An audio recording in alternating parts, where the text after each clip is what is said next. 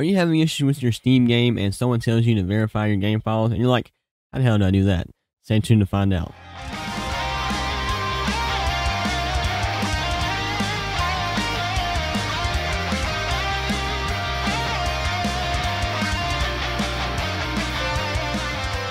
What is up, guys and girls and all that in between here today? This is BC Gaming and teach you guys how to verify your game files on Steam. Anyway, guys, if you like this video, make sure you squish that like button. Let me know what you think in the comments below. Subscribe if you haven't already, and hit the notification bell. Future videos coming out. It's like this one. All right, now to get started, like I said, if you're in the Steam discussions where you're talking with someone about a game crashing or having connection issues or having any issues, they'll tell you to verify your Steam files, and most of the time you're like, what the hell does that even mean? So what you want to do is go to your Steam, go to the library. Now I've been having issues with Boss of Flight Simulator, so I've been needing to check for a while now. I haven't done it. So what you can do is right click it, hit properties, go to local files, and verify integrity of game files. Now this may take a couple of minutes, so we'll see what happens. All right, and it just finished. It says one file failed to validate and will be reacquired. So what happens now is I'm not sure. It shows how much the memory uses and what drive is on. Will be reacquired. 1 second. Let's check something out real quick.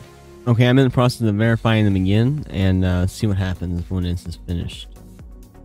All that's validated. So what happened is it automatically fixed it for me. It said reacquired the file, put it where it's supposed to be apparently. So we're gonna launch the game real quick just to see if any issues with launching. Because the main issue I had before with the game, it would crash very often, and more often than the devs said it should. They said before several times, verify your files. And something I've been meaning to do, I hadn't done it, and so I figured I'd take the time and do a video on how to do it as well.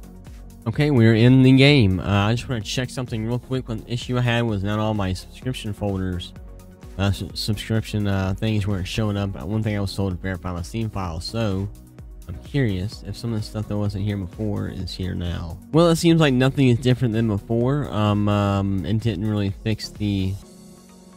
I don't think it did. Penguino was one of the few I didn't have any issues. Penguino and Meta were the ones, and Guidestone's the one that I didn't have any issues with getting their creations to go on my subscribe list.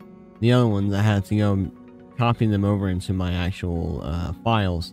I'm guessing whatever file it reacquired was something else, not pertaining to subscribed modded items. But anyways, guys, that's it for this video. I hope it helped you out. And remember, if you have crashing issues and the game running slow, connection issues, just hit verify files and it should fix any files that are having issues. It didn't fix this game because this game is still broken. It's still very early access and it has not really seen much love from the devs recently. I heard they're working on it and they're coming with a big update soon, and it will change the game completely, so I understand that. But as of right now, this game is a little bit broken when it comes to modded aircraft. You're downloading aircraft for creation and stuff like that. It's a little wonky. But anyways, guys, I hope you liked the video. If you did, make sure you squish that like button. Let me know what you think in the comments below. Subscribe if you haven't already. And y'all have an awesome day.